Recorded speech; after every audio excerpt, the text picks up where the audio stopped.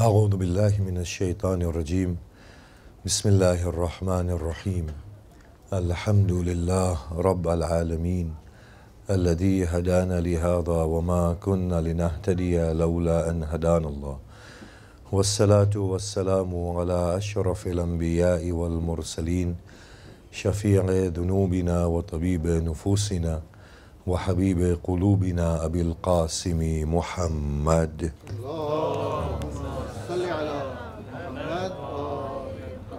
وآله الطيبين الطاهرين المعصومين المظلومين وأصحابه المنتجبين ولعنة الله الدائمة على أعدائهم أجمعين. بسم الله الرحمن الرحيم. رب اشرح لي صدري ويسر لي أمري واحلل عقدة من لساني يفقه قولي. أما بعد، السلام عليكم جميعا ورحمة الله وبركاته. أعظم الله أجورنا وأجوركم بمسابنا بأبي عبد الله الحسين عليه الصلاة والسلام. We stated as the tenets that Islam has created this relationship between the human being and God, whereby giving purpose, meaningfulness, wholesomeness to human existence. It has also explained the human being, where the human being belongs in the wider context. It has spoken about the world, the greater world around it, and the place of the human being within the greater world. It has stated to the human being that you are not created in vain. You are here for a lofty purpose. That lofty purpose is designated as God, the peak of all aspiration.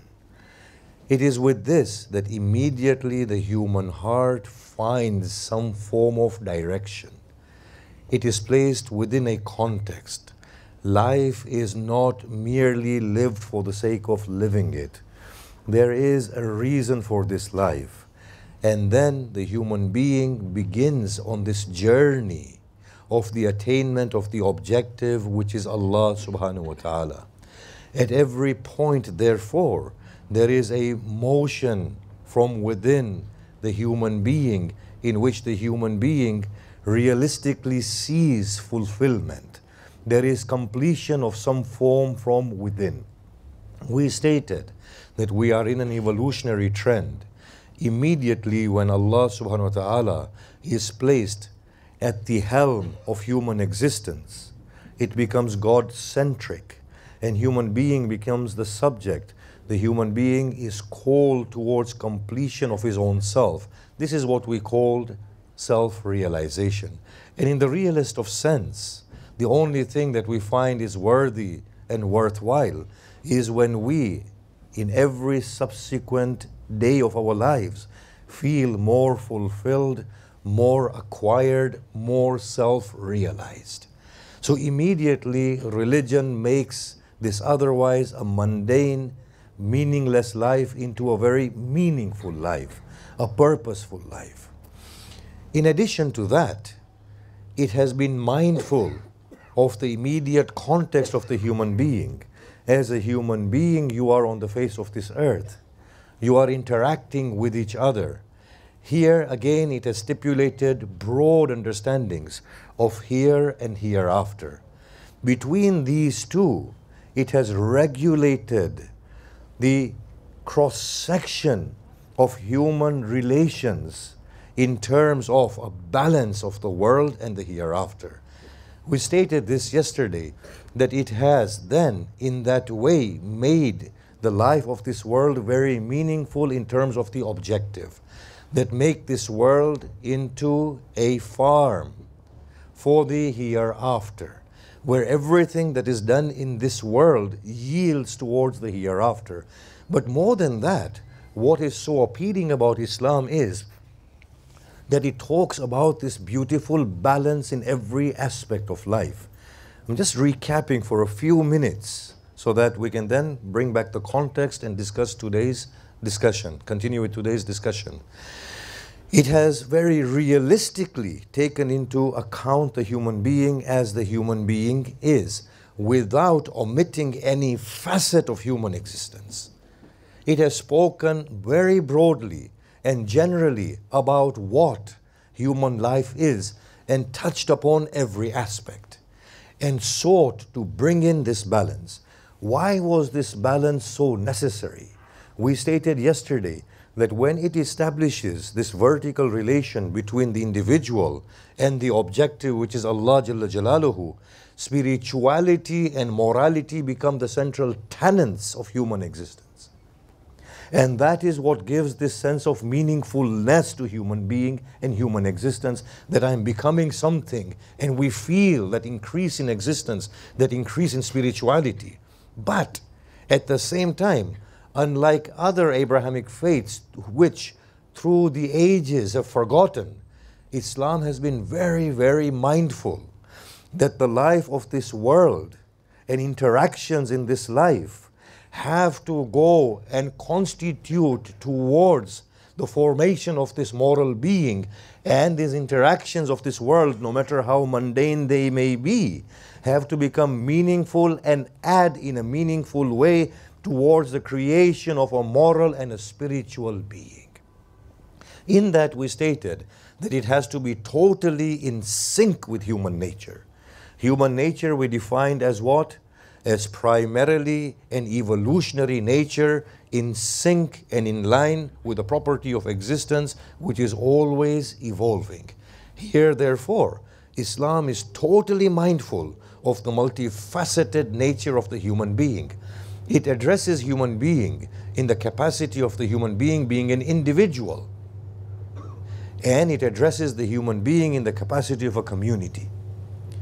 It talks about absolutes and it talks about relatives. It gives broad principles and it allows for human interpretation. It instructs by itself and it allows human being to benefit as a community and as an individual from their experiences and the experiences of those around them. We gave examples of all of this yesterday.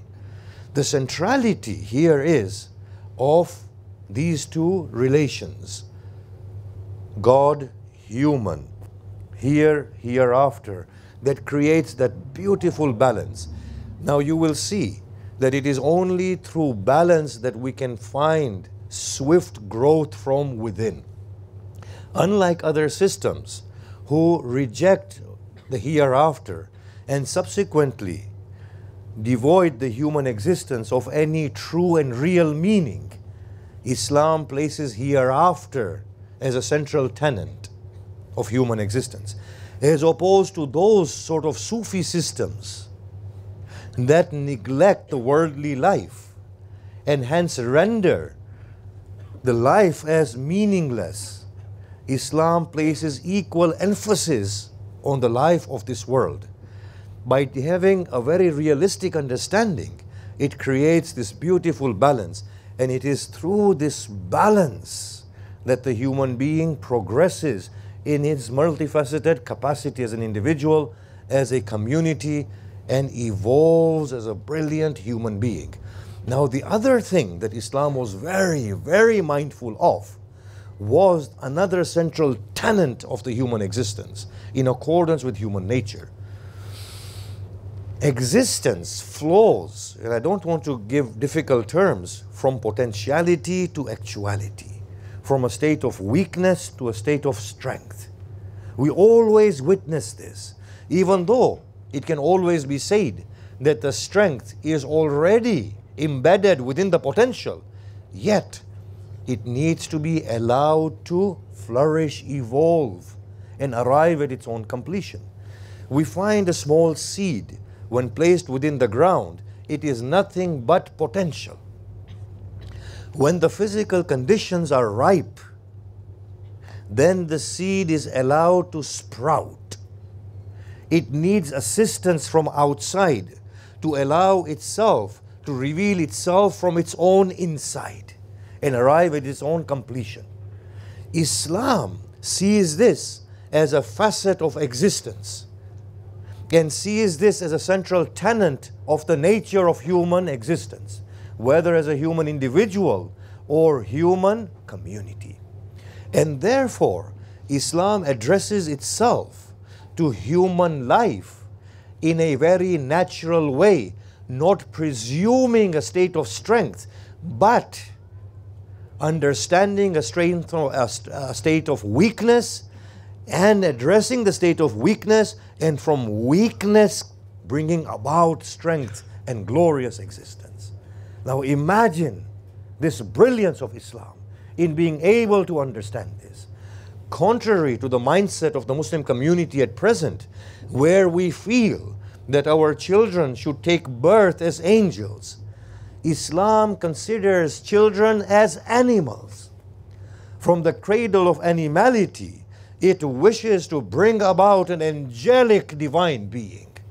Similarly, it understands the community. The community it understands as a very primitive community at its inception. And from that will come about an intellectual, moral, spiritual human community.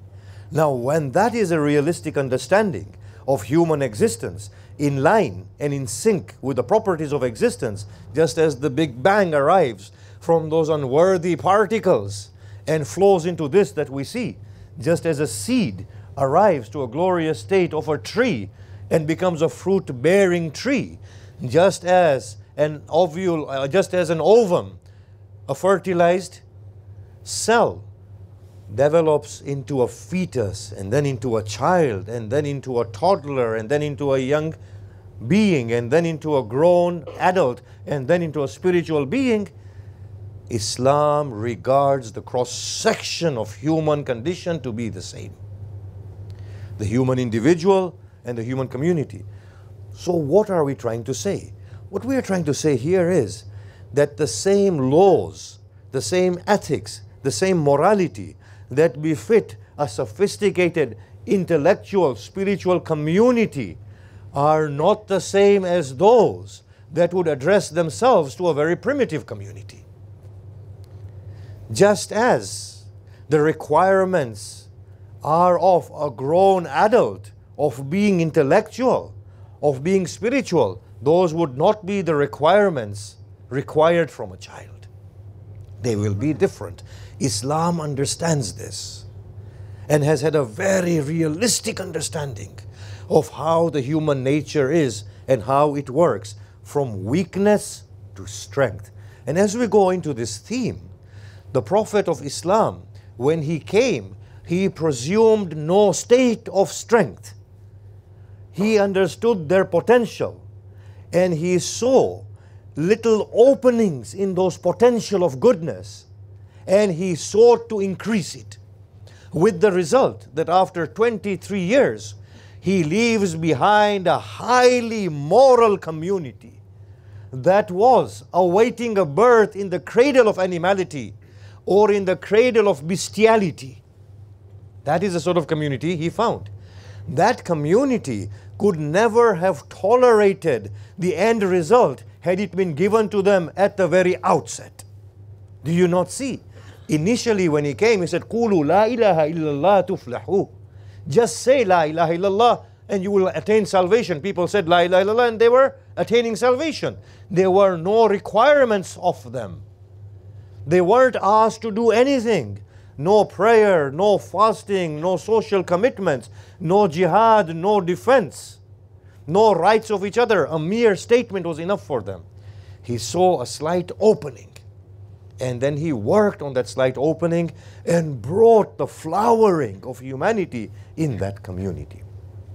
Now the great appeal of Islam has been this, that in this way it has not left any facet of human existence untouched. Where do you find a religion that has touched upon the cross-section of human life? It has instructions on how to raise children, but in a natural way. It says, children feel first, they understand later on, and then they become responsible. We might find these very ordinary statements of the Prophet, but believe me, these are essences of existence. That before you speak to the child, when the child is within the womb, it has already begun to form those nerve endings that are giving it a sense of perception of outside in terms of feel. So a mother ought to be in wudu, let us say, or listen to the Quran, not to be in a quarrelsome environment, not to sleep at night in an agitated state, because that is making the child what the child is becoming. When the child takes birth, forgive me for giving these examples if they seem very mundane, because we want to go back to our theme, which is rather controversial, as can be expected, but we'll go through this. And then when the child takes birth, display good morals to the child, but because before they begin to analyze what they see through their eyes and hear through their ears, they are feeling everything.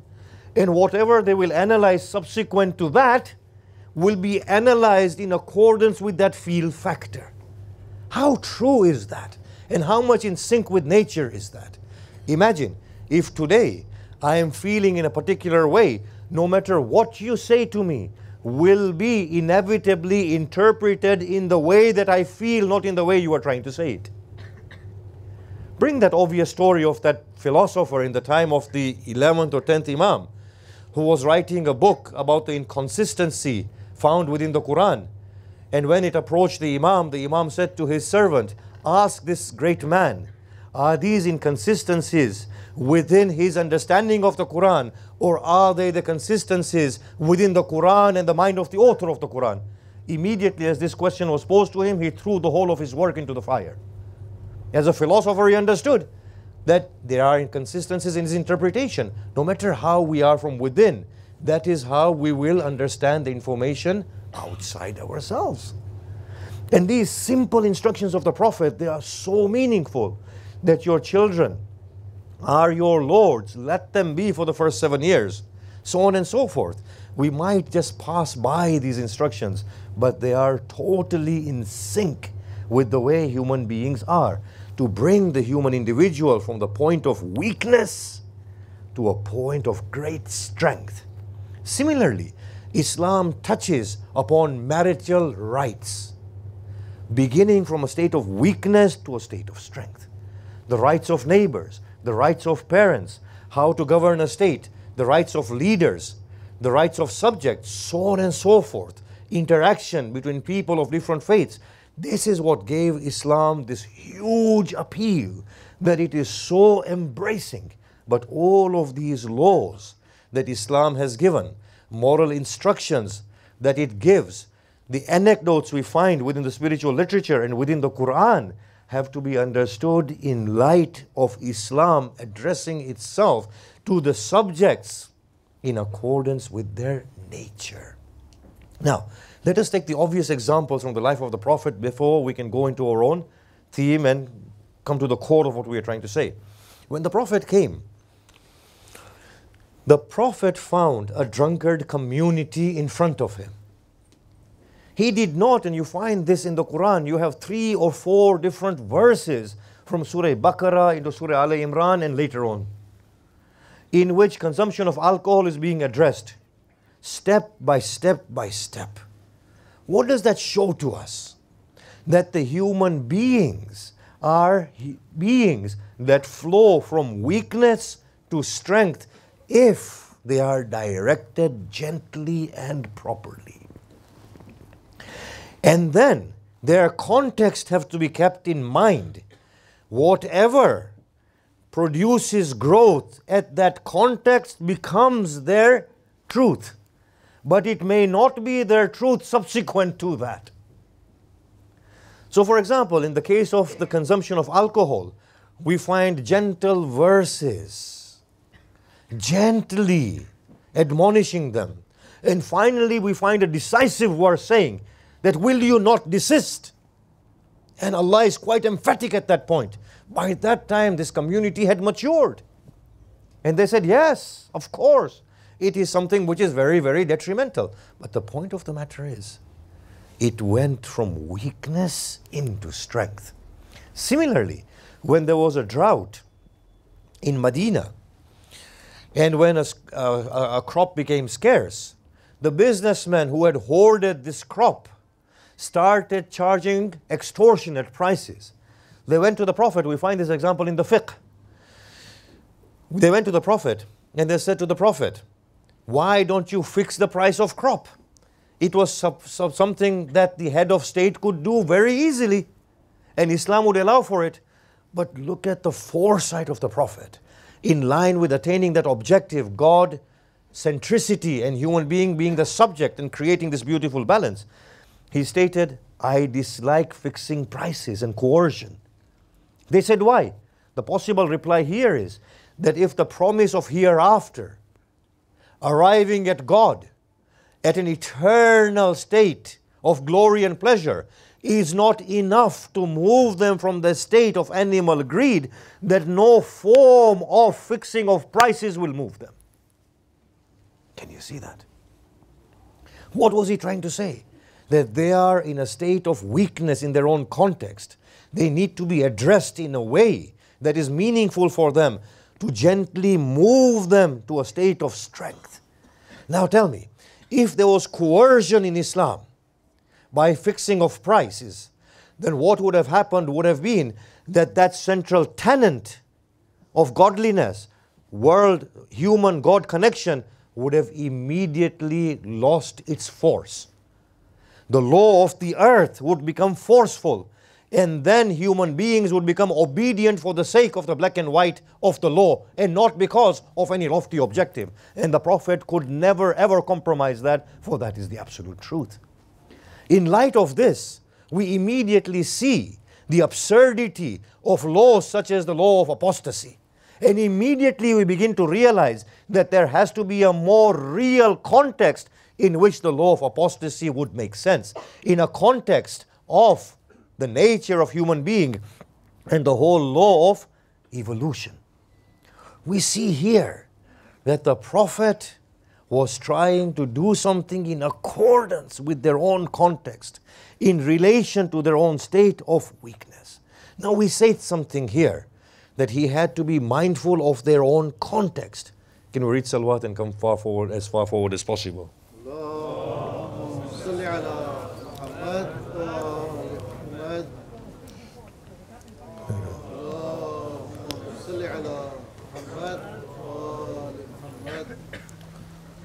Salawat.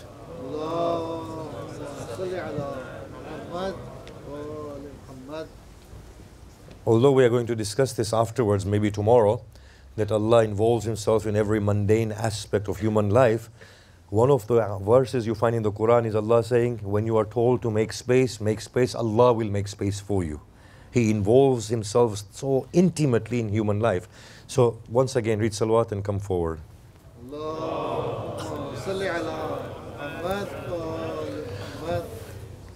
The Prophet had to be mindful of his immediate context. Looking at their context, he addressed them, gave them Islam. That Islam was sacred in their context, but their context was one of weakness. The truth was one of self-realization and evolution. The absolute tenet is reaching out to God. The means towards it was a balanced life between here and hereafter. What became secondary was the immediate expression of Islam. What is fundamental is the tenet of God-human relation, hereafter. Are we understanding that? Whatever falls in the middle becomes secondary. Whatever falls in the middle needs to be understood in two ways. Their context of weakness, their nature of weakness. One is the individual nature of weakness.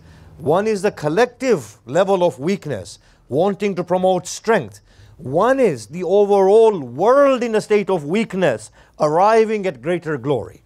Now, I'm going to point out two things as we go forward. The human community at the life in the time of the Prophet arrived from weakness into a state of glorious strength. We can't deny that. So we will say, does that mean now that they have arrived, The answer is yes, but only in their limited context. The rest of the world is now going to interact. They are going to move forward. Inevitably, their own context will change. And as their context evolves, they have to evolve. And as they have to evolve, the whole of the expression of Islam will have to change. Now I'll explain that again. Today, we find a Muslim community. People are drunkards. People are this, people are that. They are not to be condemned. They are to be seen in a state of weakness. Islam needs to apply to them in their personal context to bring them out of weakness into a state of strength. The Muslim community is decaying. Should the same expectations be there of that community? No. They need to be addressed at their own level of weakness. Islam needs to formulate itself at their level of weakness and bring them to the state of strength. That is the first level.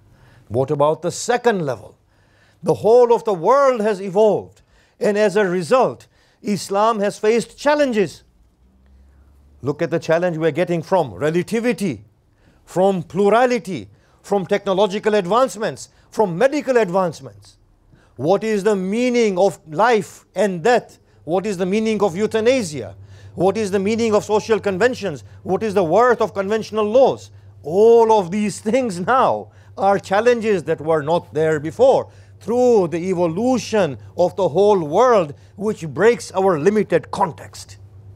On the other hand, the individual has to evolve. On the other hand, the whole community as community identity has to evolve. And bear in mind the lectures of yesterday where we talked about embracing universal cultures and particular cultures. Now I will say something here that might seem odd, but the Shias condemn the Sunnis for washing their feet in wudu. And of course, when a person reads that verse of wudu, there is no washing of feet. But then, the Sunnis condemn the Shias for washing their arms downwards as opposed to upwards.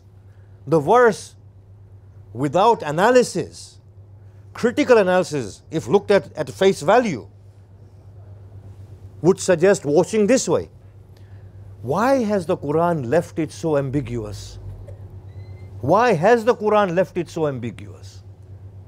You know, last time we suggested that the fast should be 16 hours and no more. Somebody went and said, if that was the case, then Allah should have known that. And Allah should have made contingency for that within the Quran. Tell me, is 16-hour fast and 20-hour fast more detrimental? Or the whole issue of the prophetic narration, which I don't believe is valid altogether, and even if it is valid, it does not mean what the Muslims have understood. Or is the prophetic narration that Islam will be split into 73 sects and 72 of them will go to hell? Is that more pressing issue or the issue of fast? Why couldn't have God clarified that Imam Ali Salamullah Alayhi is the first Imam in the Quran to avoid 72 sects going into hell? We can see here that there is more to it than our naive minds are understanding. The Quran leaves that verse ambiguous to allow for variety of interpretations. And maybe it is saying that all these interpretations are valid. You might not have a scenario in which you have right and wrong. You may have right and lesser rights. Not an absolute situation of right and absolute wrong, or right and lesser right. The Quran says in some verses, this is the best way. What do you mean the best way? Why not the only way? Can you not see that? Because Quran is mindful of this nature of human beings, that we are all varied people, context changes, there is weakness into strength that produces of necessity relativity everywhere. But there is no sacredness to any of these expressions. Sacredness is contained within those central tenets: human reaching out to God, God centricity, here, hereafter. These are the broad parameters. Everything within it is an expression for the attainment of that spirituality, morality, self-actualization, self-realization, a state of glory from a state of weakness. Everything else is in the middle. Imam Ali Salamullah Alayhi in one of his hadiths has stated that Allah has made halal, He has made haram, and He has remained silent in so many things. Do not compel Him to speak in those things. Why? Because you as human individuals and communities will exercise your minds in those parameters. And you will formulate your own selves. And it will be as right as anything, so long as it suits the purpose of growth and self-realization. Did we not say yesterday that it's nonsensical to say these cultures are wrong and religion is right? I will say the religion, and we'll talk about this, came in a cultural context. Culture is wrong if it defies that central tenet, and religious expression is wrong if it defies that central tenet. Just as cultures are ours, the Islam that I understand is my interpretation. The fiqh that I understand is my interpretation of the sacred law. The morality that I understand is my interpretation. There are central tenets, everything else in the middle is giving, only there to arrive at those centralities and central points. Now look at the Quran. When it comes to capital punishment, look at how minimalistic the Quran is. Look at how minimalistic the Quran is. When it comes to fornicators, it does not talk about stoning to death. Where does it say stone to death? When it comes to lesbianism and gayism, look at what the capital punishments are within the Quran. Look at the way in which we have understood it. Yes, if those capital punishments were given an expression, then they were given an expression in that context in order to promote growth. There was no centrality to that. The centrality was to growth and nothing else, to those central tenets. Revert to the Quran. Now people are pointing fingers. I just want to state one or two things before we go into this thing properly.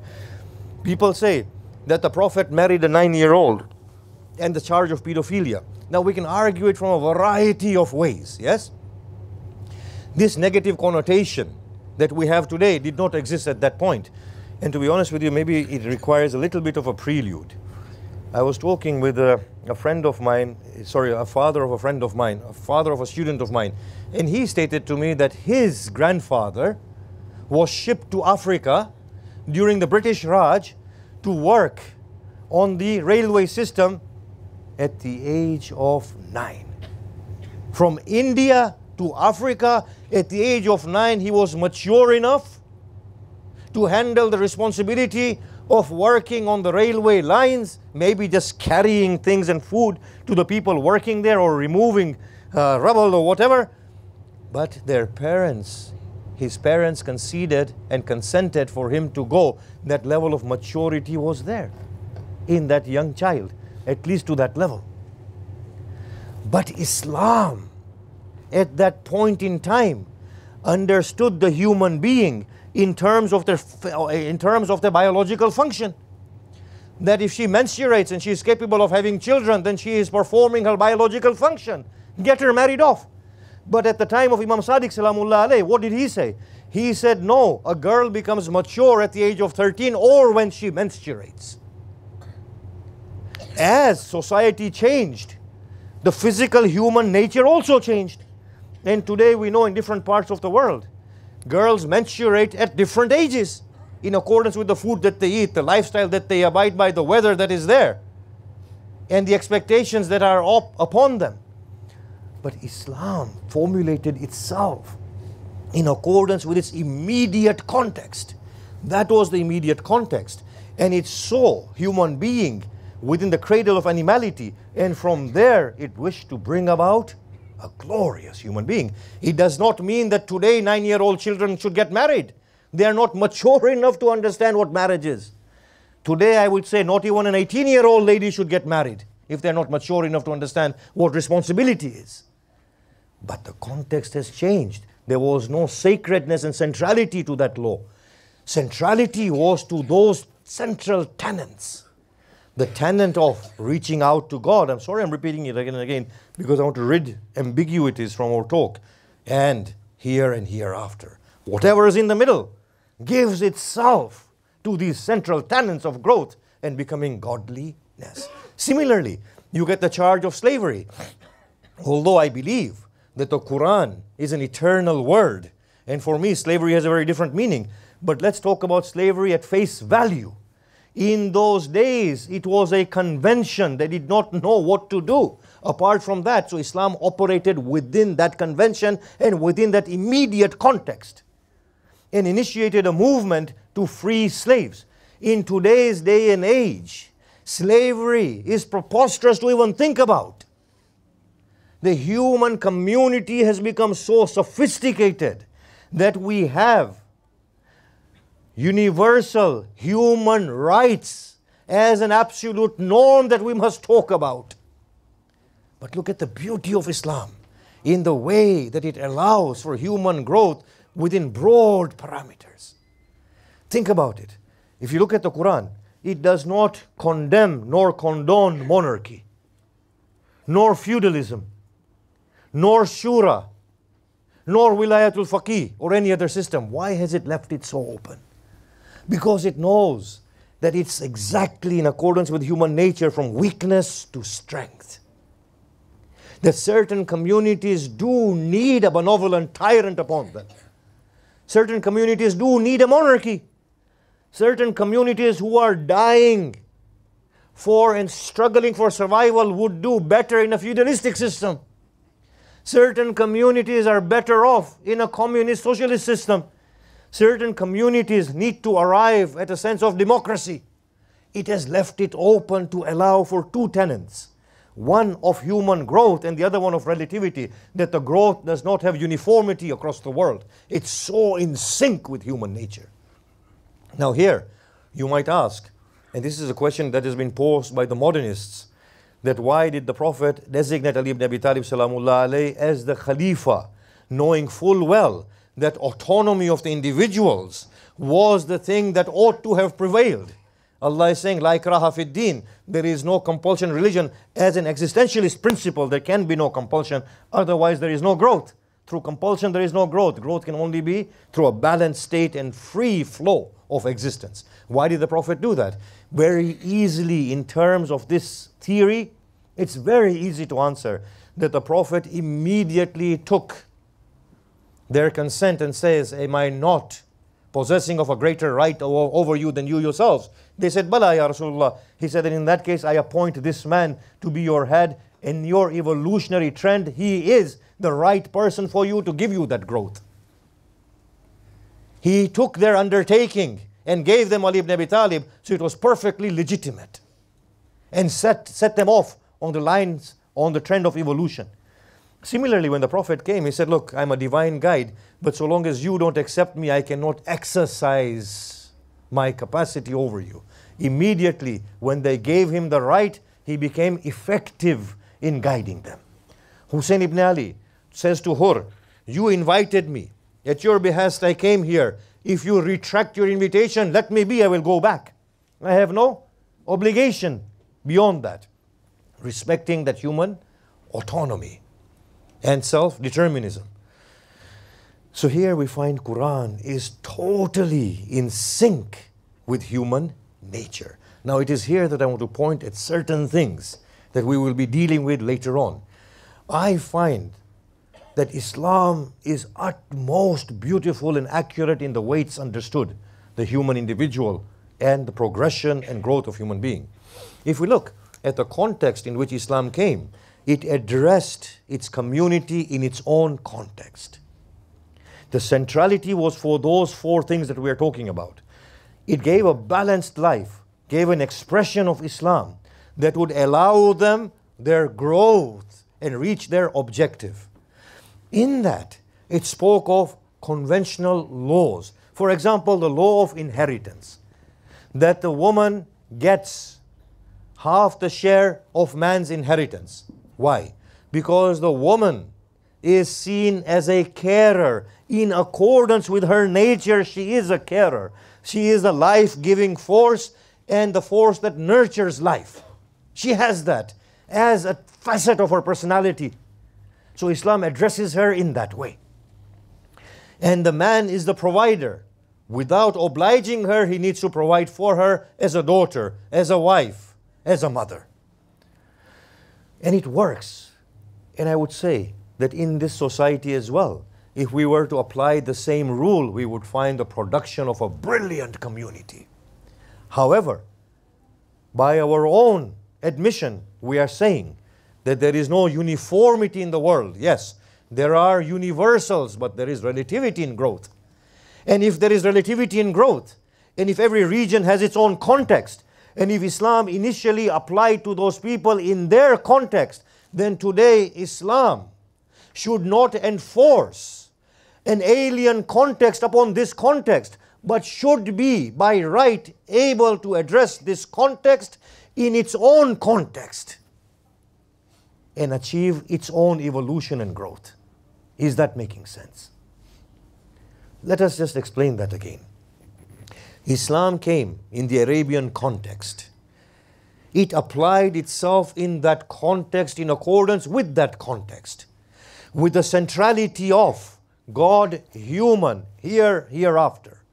So the way in which it formulated itself was to bring about balance between here, hereafter, that would lead towards a state of godliness in that context. With this admission that no two contexts are the same, because people evolve very differently. So today, if Islam were to apply, it would apply to different regions in their own context. What would not change would be those central tenets of human-God relation, balance between the here and hereafter. Everything else in the middle can acquire a different expression. So now today in this context, if we were to say that the woman inherits half of what man inherits, it would not make sense. It would have to address itself differently, but still direct itself towards the central goal. And then modify the situation that the human community arrives at this level, where it is seen that a woman is a carer, man is a provider, and that is the only way to produce a brilliant human community. Let us give another example. The Quran talks about zakat. The Quran talks about khums. None of these are outside context. If they were outside a context, people would ask, Ya Rasulullah, what is this? Let us talk about khums because it is less controversial than zakat. And we want to deal with these subjects thoroughly afterwards. Khums is not in isolation of a context. Before the Prophet came, the Arab chiefs used to take 1/4 of every form of income from their clans, to the extent that we have numerous poems condemning the heads by saying to them, you take this right, you take that right, and on top of that, whatever we have gained, you take 1/4 of it.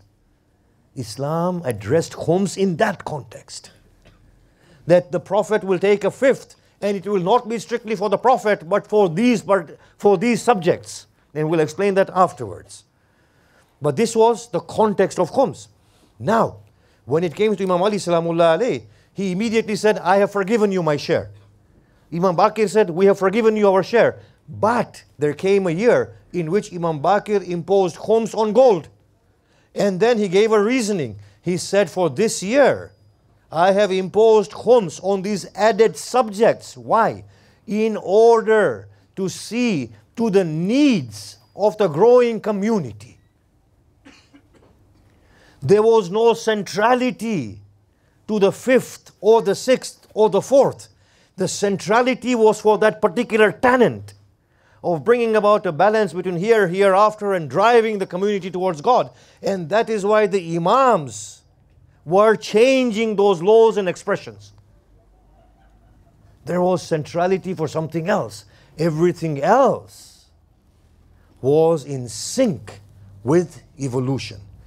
If we can understand the central message of Islam in this way, then we will begin to understand that Islam as Islam is something else. What we are abiding by in the name of Islam is an interpretation and an expression of Islam. If that is the case, then the law system of Islam is designed altogether in line with the goal and the objective and in sync with human nature. And it is nothing but an expression of the sacred law, where the sacred law is what? One that allows for swift growth in whatever context the human community is. It will reform our minds and our attitudes altogether. We just gave one or two examples of child marriage, of khums, of slavery, but it applies across the board. Here now, in this part of the world, and these are my closing statements because the time has finished, we are faced with numerous challenges in the modern world. The first is that paradigm of Muslim land and land adverse to Islam and land at peace with Islam no longer exists. So all the laws within the legal system that were formulated to govern the situation of that paradigm have become redundant. What has not become redundant is the centrality of those laws and the essence, which was what? To bring about evolution in that context. Can you see that? Today, in international communities, we are talking about plurality. Today, we have a clear-cut notion that Quran supplies. Friend of God and enemy of God. And that's about it. There is no notion of religious divide of the world. It is divided on the lines of nation states. It is not divided on the lines of religions. This is Christian, this is Muslim, this is Jew, this is non-Muslim, this is Kafir, this is Mushrik. No longer. It is a different paradigm. So those laws, whether they were laws of interaction of states or living within foreign states, or the judicial systems, or moral laws of how to look at the other as a protected entity within our land, or as a person without any legal status, as in the case of the mushrik or the kafir in the time of the land of the Islam, in the former paradigm, the mushriks were people without any social identity. They did not have any legal identity either. They did not have a say. They were not recognized. But the Jews and the Christians had identity, personalities, and they had their laws. But today the paradigm has changed altogether. The morality of how to interact with the other has totally changed. Whereas those texts of the Prophet that says, respect your neighbors, ask of your neighbors, was found in the context of Muslim neighborhood. Today, they will stretch themselves to a pluralistic neighborhood. Pluralism is the norm. That paradigm no longer exists. Be good to your neighbor no matter what they are, so long as they don't fall within the folds of the enemy of God, which is an absolute distinction that Quran makes and human beings make. We're not only talking about these sort of laws of marriages, slavery, inheritance. We are talking about the change of the total understanding, outlook, paradigm, morality, and legality with it, because legal Islam is a mechanism constructed to arrive at those lofty morals and to drive us towards that state of spirituality. Today, when we ask these questions about euthanasia, organ donation, participating in a non-Muslim judicial system, they will not be responded to adequately from those texts of the Imams that were issued during the time of Bani Abbas dynasty. For there the paradigm was of a just legitimate ruler and an unjust usurper. The paradigm has changed altogether.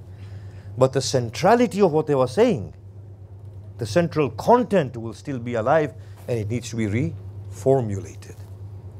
We stated this yesterday, and we need to finish this lecture here, that Hussein ibn Ali salamullah alayh and the Imams, they were people who have always stated this. Towards the later part of these lectures, we will point out how the Imams have always been indicating at this. They have always been stating this, but we have failed to read it. And we have failed to understand it due to our bias. Hussein ibn Ali understood a very different level of Islam to the one that these people understood, the ones that killed him. We gave the example of Kholi. Kholi justified the killing of Hussein based on a verse that he who rises in arms against a legitimately elected or appointed leader should be put to death. He argued on those lines. Hussein did not understand that particular hadith to mean anything. Similarly, the people in the time of Hussein ibn Ali understood the kafir, the mushrik, the Christian, the Jew in a particular way. Imam Hussein saw them in a very different way altogether. And this is quite apparent from the way in which he was and the things that he did. En route, to Kufa. Two things are happening simultaneously. Hussein Salamullah alayhi is moving to Kufa and meeting people coming out of Kufa. And at that point, time coincides with Muslim ibn Aqil's battle with the forces of Ubaidullah ibn Ziyad. Muslim is taken to the roof of the court of Ibn Ziyad, Darul Imara. He states to Ibn Ziyad that allow me to make my final will. He states, make your final will. He makes his will. The final term of his will is, tell Aba Abdullah that the people of Kufa have deserted him not to advance to Kufa. Ubaidullah ibn Ziyad says, as for the rest, I will have it fulfilled, but this message will not be sent to Hussein ibn Ali. He is brought on top of Darul Imara and he is asked to kneel. As Muslim kneels, the fateful sword descends upon him. His head falls to the ground and his body remains on top of the roof. Before his head descends, he looks in the direction of Medina and states, Assalamu alayka ya Aba Abdullah. We are told that Hussein is moving towards Kufa. He pauses, becomes attentive, and says, Wa alayka salam ya Muslim. He feels a sense of unease within his heart. And then he receives the news that Muslim has been martyred. He camps at that point, asks for the daughters of Muslims to be sent to him. When the daughters of Muslims come to Hussein, he caresses their heads. They look at Hussein and they say, oh uncle, has something happened to our father? He says, oh child, fear not. If your father is no longer, I am your father. My daughters are your sisters. There is a cry that the daughters of Muslims have been orphaned. As the women wail, Sakina thinks to herself, what does it mean to be orphaned? Why does my father show such love and tenderness to the daughters of Muslim? We see this scene being repeated at the final battle of Hussein, when he descends from his steed and takes Sakina into his lap. She says, oh father, caress my head as you caress the head of an orphan. Hussein moves forward. His path to Kufa is intercepted. He is redirected. He comes to a place where he wishes to camp. He asks Zuhair, oh Zuhair, what is this place? Zuhair states, this place is called Aqar. Aqar means wound.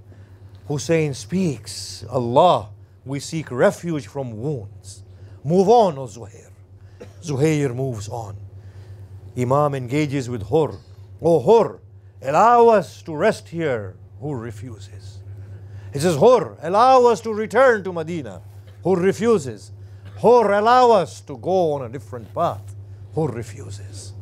Hussein is forced to take a path at the banks of the Euphrates in the Nainawa. He arrives at a point where his steed refuses to move. He spurs Zuljana, but Zuljana refuses. It is said, according to the riwayah, he changes 6 horses. When all of them refuse to move, he turns to Zuhair and he says, Zuhair, what is this land? He states, it's known as Taf, the banks of Euphrates. He says, does it have another name? It is known as Nainawa. Does it have another name? He said, it is known as Karb and Bala. When he hears the name of Karb and Bala, which means tribulations and sorrows, he descends from his steed. He takes his spear and embeds it firmly within the sands and calls out, Wallahi, by Allah, Ha huna manakhu riqabina. This is the place where our animals shall rest, where our tents shall be pitched, where we shall be killed, where our women shall be taken as captives, where our children shall be orphaned. It is here we shall be buried, and from here we shall be raised. As he was saying this, and as he gave instructions for his camp to be pitched there, Kulthum hastened to him, and she said, "Oh brother, what is this place? I feel a sense of distress and fear within my heart." He said, "Oh sister, this is that very place where our father rested, coming back from Siffin in the lap of our brother. And when he fell asleep momentarily, he awoke suddenly and he cried out. And he said, 'Wa Aba Abdullah.' I hastened to him and I said, 'Oh father, what has befallen you?'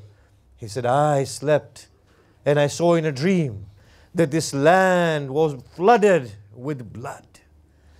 All the people that you had with you were killed and you were being slaughtered mercilessly.' He looked at me and he said, 'Oh Aba Abdullah, what shall you do when such a time befalls you?' I said, 'Oh father, I shall persevere for the sake of Allah.' He said, 'Then in that case receive the glad tidings that you shall be with me in paradise.'" We read that Hussein ibn Ali called the inhabitants of this land and purchased the land from them and then gifted it back to them and took the undertakings from them. 3 promises. He said, "O people, on the Ashura, on the 10th of Muharram, I shall be killed. My body shall lay upon the plains of Karbala in a most undignified state, without a head and without any clothing. Come and bury me after the enemies of God have left." Then he called the women of the clan of Bani Asad and he said to them that if your man, through fear of these people, cannot bury us, then when you come to fetch water at Al-Qamah, place dust upon our naked bodies. And then we hear from popular narrations that he summoned the little children and he said to the little children, "O children, if your parents are unable to cover our bodies, when you come to play in this spot, then throw dust upon our bodies as you play." ألا لعنة الله على القوم الظالمين وسيعلم الذين ظلموا أي منقلب ينقلبون. مات حسين.